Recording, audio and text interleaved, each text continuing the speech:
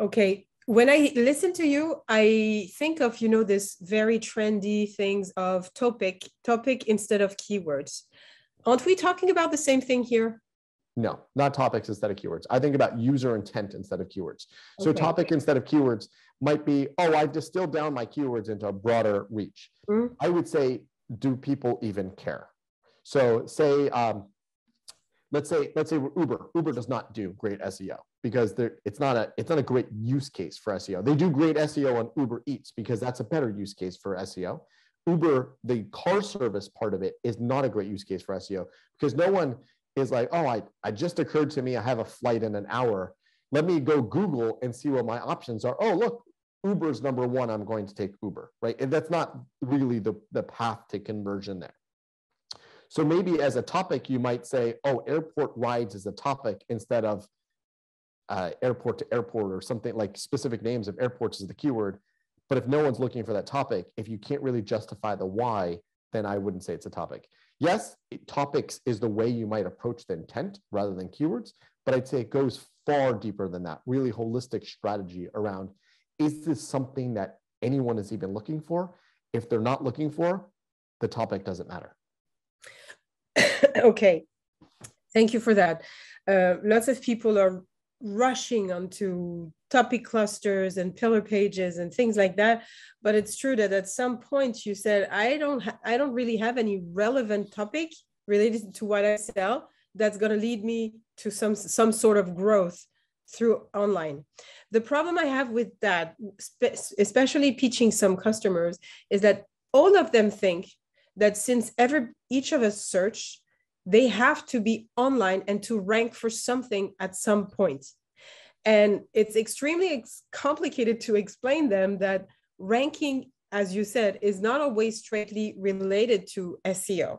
So one way to avoid SEO would be to build a brand and to be like known enough, even if it's a very niche industry, like for people to type directly your brand. But you mentioned also in the book that branded search should not be a focus for SEO. So I'm a little bit lost. Can you help us see clear more about this? I didn't say branded search should not be a focus for SEO. It's not going to be the place that when you're investing in SEO, you really want to focus. So that's right. I'm sorry. That's more specific. I'm sorry for that. It's low-hanging fruit. So you don't want to ignore branded search. And actually, when I coach individual SEO managers, and that's something that I do, is I work with individual SEO managers who typically don't report into someone that understands SEO, and they want to, these SEO managers want to improve on their careers and grow. I layer in to help them to do that. And when I coach them, I tell them always to take credit for the branded search, because yes, they may not have generated that branded search. However, find me a paid team who does not include branded clicks in their campaigns.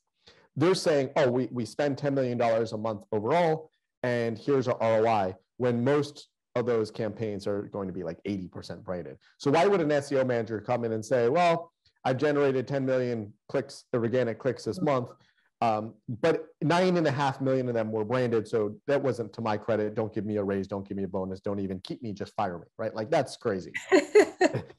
Take credit for it, but you can caveat it with, well, it was mostly us showing up. Now, I've seen many companies screw up their branded search. So the SEO team keeping the branded search and growing the branded search is great, right? That's easy revenue to have. And you should do branded search. For some businesses, all they should do is branded search. However, non-brand is where your upside is going to be. So the way you think about this, and I've worked with a number of companies where they had a branded search was all they had. So say they have 90% of their search traffic is branded. Their brand, the rate of growth of their brand is only going, or the rate of growth of their branded search is only going to be at the rate of growth of the brand itself. So say you're Airbnb and you have 90% of branded search, and I think Airbnb does have a very high percentage of branded search. So if you have 90% of branded search and Airbnb is only growing from a brand awareness perception of 10% a year, that 90% is only going to grow by 10%. Whereas if that other 10%, the non-branded, if they can build more SEO, maybe they can grow that 10% bucket by 400%, right? So like there are SEO things you can do. Growing Airbnb's branded percentage by 400% that would require a lot. I don't even know what they could do to grow that by 400%. Now, Sure. they've already done the biggest things. They've taken out ads in the Super Bowl. They've sponsored everything possible. So there is no 400% there, but there certainly is a 400%, 1,000%, a 10,000%. I've seen that before on that non-branded bucket. Again, depends on the baseline.